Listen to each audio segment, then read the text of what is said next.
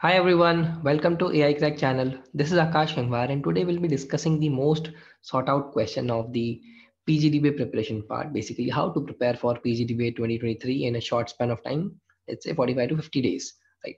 So this has been the most asked question to me in WhatsApp or Telegram groups or personal messages. And today I'll be discussing about the same. So without further ado, let's start it. So now coming to the agenda for the session. Basically I'll be dividing this entire session into three parts.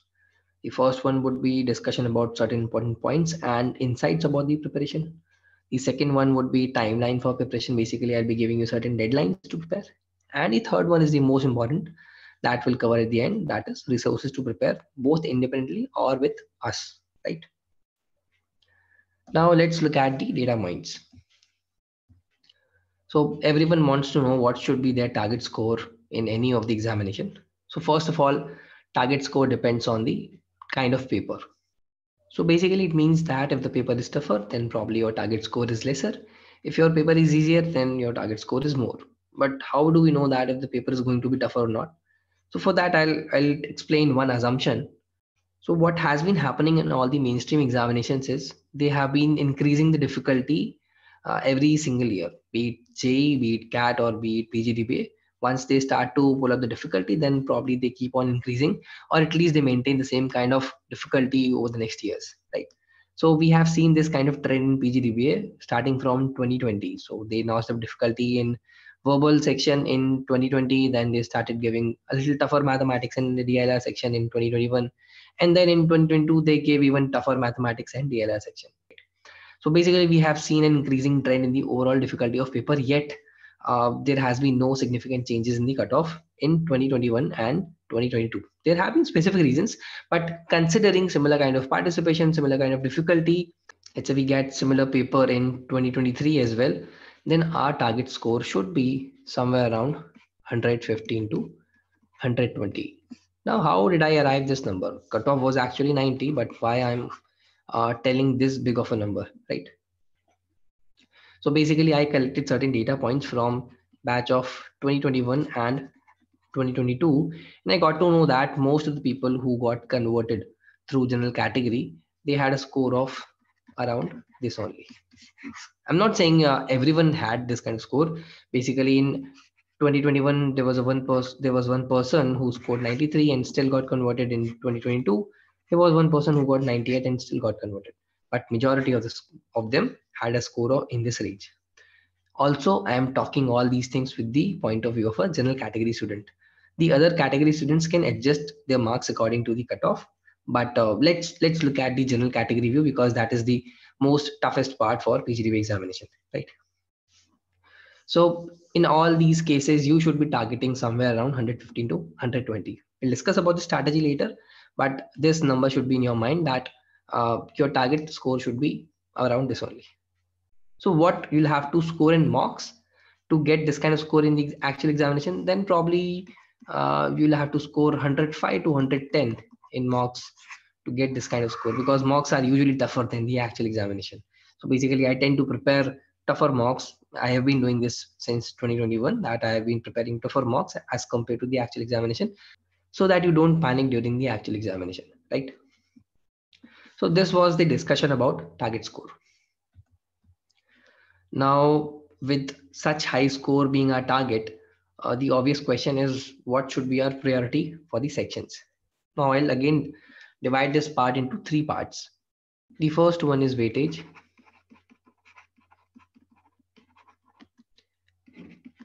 The second one is effort to reward ratio, basically.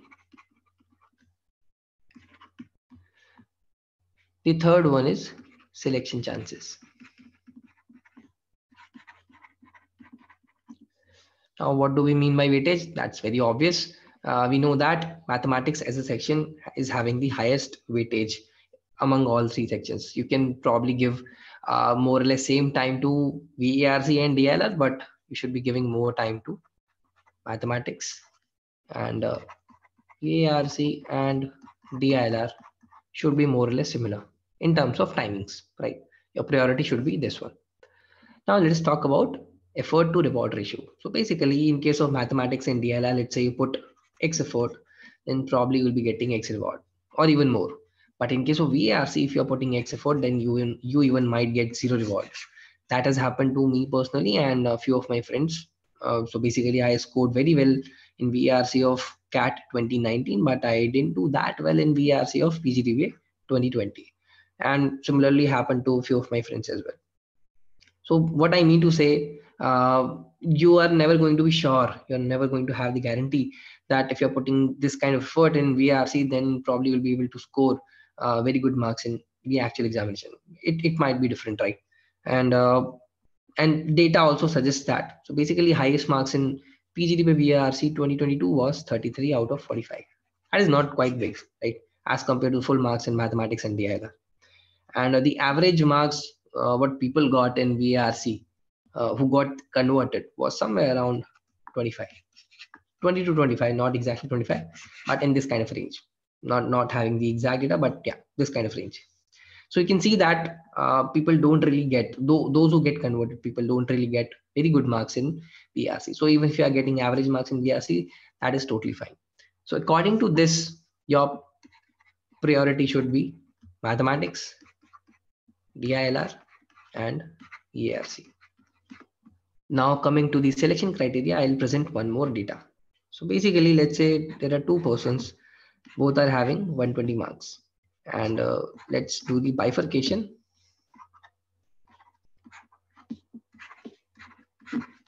So this one got 75 marks in mathematics, let's say 25 marks in VARC and 20 marks in DILR, right? And this person got 65 marks in mathematics, 35 marks in VRC, and 20 marks in DILR. Now in the interview, this person will have better chances to get converted. Why?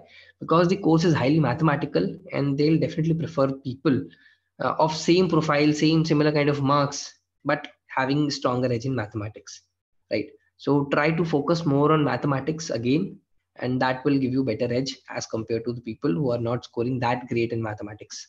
So again, the priority order comes out to be maths greater than DILR, greater than ERC. So you can consider this to be the overall priority order in terms of timings. I'm not saying ignore VARC completely, but I'm saying if you're allocating, let's say 100 amount of time, then probably you should be giving 50 and 25 and 25. This is the kind of bifurcation you should be doing it, or maybe you can tweak it a little bit according to your strengths or weaknesses. But yeah, on an average like that. But you'll have to be consistent in all three subjects. It's not like you just studying VRC on weekends, but maths and DLR every single day. Don't do that. You'll have to be consistent in all three subjects. Now let us discuss the second most important question which has been asked to me, that is how much time one should allocate during the written examination to each section. So we have basically three sections: VARC, DILR, and maths. Ideally, in ideal scenario, let's say you are good at almost all three subjects. Basically, you're almost equally good at all three subjects. So in that case, you'll be allocating 45 minutes, 45 minutes, and 90 minutes. Now you can tweak here and there, maybe according to your strength or weaknesses, to adjust these timings. But on an average, your timings should be around that only. So for my case, personally, my mathematics is a little stronger. My DLR is a little stronger. So what I'll be doing, I'll be giving 40 minutes over here. I'll be giving 80 minutes over here. And probably I'll be giving the remaining of the time over here, right? So that kind of adjustment I can do. Now, one additional data point which I almost forgot to add during the discussion of target score was that uh, most of the people who got converted in PGDBA, both in 2021 and 2022 from general category, they almost had close to full marks or almost full marks in mathematics and DILR. So basically, maths and DILR. That again boils down to the point that they want people who are very logically sound and they are very good at mathematics, because again the course is highly mathematical and difficult. And if you are good at mathematics and DILR, then probably you have better chances of getting converted in the final round, right? So do consider scoring as much as possible in mathematics and DILR. Now let us discuss about the timeline of preparation. Basically, we have just 10 days remaining for December and 31 days in January. So let's say you're starting from tomorrow itself. In that case, you'll be having around 40 to 45 days till the first week of February, right? And I personally would suggest everyone to complete their conceptual syllabus. So basically, completing all the concepts by the end of 1st February. So for the first week of February. So first week of February. If you're starting out new, if you haven't given a serious attempt earlier of PGDBA, then this should be your deadline to complete your entire syllabus, because that is the optimum amount of time you will be needing to, rectify your mistakes and do the practice, right? So consider this as the final deadline for completion of your syllabus. And even though I'll be completing the syllabus by the end of first week of February, the YouTube series which I'm conducting. So basically, you have to prepare from 22nd December to 7th of February. And this is specifically for those people who haven't attempted PGDB earlier, basically haven't made a serious attempt earlier. But if you have made an attempt earlier and have scored decently or almost close to the cutoff, then probably you can extend this deadline a little further. But still don't go beyond end of February, right? That should be your final deadline for anyone who's preparing for PGDB, because we have the examination on 26th of March, right? So this should be your final deadline. Now, the most important thing is resources. So again, I have divided this into two parts. So basically, if you want to prepare with us, then what are the kind of resources you are going to get? And if you want to prepare independently, then what should be the resources you should be utilizing to prepare by yourself, right? So let us talk about the independent part first. So for VARC, as of now, we are discussing about the concepts. Let me change the pen color. Now we are actually discussing about the concepts. So first talk about the VRC. So basically you will be needing Arun Sharma book to understand a little bit theory of parajumbles, and the YouTube series of Jejo sir, which is already there on YouTube and already there in my blog, right? So you can just refer to my blog to get that YouTube link, and you can refer to that series for RC framework and Arun Sharma for parajumbles, right? Now coming to DILR, again you will be needing Arun Sharma book, and you have to focus on three topics primarily. Basically, circular arrangement, linear arrangement, and distributions. So go for LOD 2, basically moderate level of difficulty, or even you can try harder sets, but don't go beyond these kind of sets, because they haven't mentioned specifically anything outside that. Now coming to the mathematics part, again you can refer to my blog, and there is a particular table of Unacademy YouTube series. What I have done, I have mentioned all sorts of links over there, all sorts of information over there. You have to just utilize that particular blog and table to prepare completely for mathematics. That is for the concepts part. I'm not talking about the practice part. So for mathematics, concepts can be done with the help of Unacademy YouTube series, right? Or even you can use our YouTube series. That is totally up to you. If you want to go in depth, then you can use Unacademy YouTube series. If you want to just hover around, basically have a crash course kind of thing, basically you know the concepts but you just want kind of revision and want to go over them quickly, then you can refer to our series. That is more precise with lesser examples. This one is more detailed, that is specifically designed for JEE mains, but I have done the sorting out for PGDBA, right? Now coming to the with us part.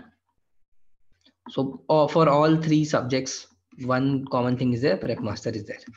So for VARC and DILR, there are no specific conceptual classes, but I'll be taking few live lessons, uh, talking about the insights and how, let's say in case of RCs, I'll be talking about how to eliminate options, how to solve parajumbles easily, how to eliminate options in parajumbles. So basically, I'll be giving practical insights and not the theoretical examples, along with solving the questions in front of you. Right. Same with the DILR, I'll be giving practical examples, practical insights on how to solve LR sets, because they are getting tougher and tougher nowadays. Now talking about the mathematics, this series is already going on YouTube. It's free for everyone. You can just refer to that and just follow the sequence which I have uploaded the series. Like that would be pretty much helpful for completing the conceptual part of mathematics. And again, definitely Prep Master, you'll be getting notes, examples, and quizzes over there for the conceptual part, conceptual understanding, not the practice part, just for the conceptual understanding. Now coming to the practice part. So let's talk about the independent part first. So there is one course called RC Campaign that is again free for everyone from our side, and you can refer to this particular course for practicing RCs. The second option would be GMAT Club. Try to do questions of difficulty 650 to 700 level. That would be ideal for PGDBA, specifically 700 ones. When you are comfortable with 650 ones, then you can probably go for the 700 ones. That would be more ideal for PGDBA, but don't go beyond that. That won't be necessary. And you can also refer to CAT books. Refer to the CAT books at last, because CAT RCs are not exactly similar to PGDBA RCs in terms of the kind of questions they are going to get, they are going to give. But RC Campaign is specifically designed for PGDBA, and GMAT Club is more, in resemblance, it's more similar to PGDBA. Again, you can find these links in my blog. Now coming to the DLR part, CAT books is the way to go. So basically you have to understand the concepts as well as practice from the CAT books only. That is Arun Sharma. Now coming to mathematics part, there is one book called Prem Kumar. You can, I'll be sharing the link in the description of Amazon. And there is one QOD series which I'm running. Also, please don't go for NCRT or CBSE books of Adi Sharma. They're not good for PGDB preparation right now. They used to be decent enough during the time of 2016, 2017, 2018, because at that time competition was not that great. Even if you score 17 out of 25 or 18 out of 25 in mathematics, then also you would have made it to the college. But now competition is very high. You have to score 24 out of 25 or either 25 25, right? So this is how you have to target your score, and for that NCRT or CBSE Adi Sharma won't be helpful. Find Adi Sharma for JEE Mains, then also it's good, but don't practice from CBSE books, right? That is not going to cover your syllabus. Now coming to the AI crack part. So basically for practicing, again, you can utilize RC Campaign. Prep Master is there and Quiz Master is there. So Quiz Master will be providing you mixed quizzes, PGDB level mixed quizzes. Prep Master is for conceptual understanding and practice, but Quiz Master is for PGDB level mixed quizzes. It will include mathematics, DILR, and verbal, all three. For DILR, we have DILR Campaign, and again, these two are same. For mathematics, we just have Prep Master and Quiz Master. Why not there is anything of mathematics campaign? Because in Prep Master, majority of the questions are from mathematics. In both Prep Master and Quiz Master, majority of the questions are for mathematics only. Now the third one is more or less exactly same in both the cases, both independent or with us, because eventually you'll have to attempt mocks and sectionals even if you prepare independently, right? So that there is just one course called Bullseye, and if you want to attempt mock seriously and if you want to compete with peers, then you can have this kind of series, right? Now what should be the ideal schedule for a person who's going to office or going to college and not having more than 3 to 4 hours of liberty every single day? So basically, first of all, you'll have to choose what kind of series you are going to watch. So let's say if you are very new and you want in-depth understanding of mathematics and you also have time in your hand, then probably you can attempt to watch an academy series. And in 2 hours, you'll be able to complete 3 videos if you watch at 1.5x speed or higher. So in 2 hours, you'll be able to watch 3 videos every single day at minimum this speed. And if you are already decent with your concepts, like on average, you know things and you have attempted CAT and you have already done your certain concepts earlier, then probably you can see R series. And with the normal speed of 1x, you will be able to watch 3 videos every single day, right? At 1x. So that depends on your time and your understanding of mathematics concepts. So that covers the first point. Now coming to the mathematics practice. So basically you will be needing at least 15-20 questions every single day. That will again take at least 1 hour for you every single day. And You can do it with the help of books, or you can do it with the help of quizzes. And I would suggest you to solve mixed questions every single day, not just from one single topic, because mathematics is all about consistency. So let's say if you just practice one question or function every day, then probably you'll be able to remember those concepts during the examination very well, as compared to if you just did 15 questions in one single day and then you did 15 questions after 20 days. That won't help. So try to mix and match topics over here. And for RCs, I would suggest you can attempt either one RC or one DL asset every single day. So you can make it like this: maths and RC and maths and DILR and sorry, DILR and repeat. So this is the kind of set you have to make, and you have to repeat it every single day. Now coming to the reading practice, and you'll have to spend at least 15-20 minutes every single day. And why is that important? Because that will definitely help you in RCs. Also, it will give you an overall idea about what is happening around the world in general. If you are reading newspapers, right? So try to do it with the help of articles, or there is one blog link over there which I have also shared, and also you can do it with the help of newspapers. Now, talking about weekends, so I would suggest everyone to reserve weekends for mocks, sectionals, and the revision part. So basically, try to attempt mocks and sectionals on Saturday, and try to rectify the mistakes which you have done in the mocks and sectionals on Sunday, and also keep it for the revision part, which you have already studied during the weekdays. So I think this should be your weekly and daily schedule for next 2-3 months until you are done with the PGDB examination. So I hope I have covered all the points and the insights which are necessary and related to PGDBA written examination 2023. And if I have missed out any, then you can definitely ask me in the comment section. And also you can reach me out on the WhatsApp or Telegram group. So that is it from my side for the preparation part. I'll be soon coming up with another video. All the best for your preparations. Thanks for watching.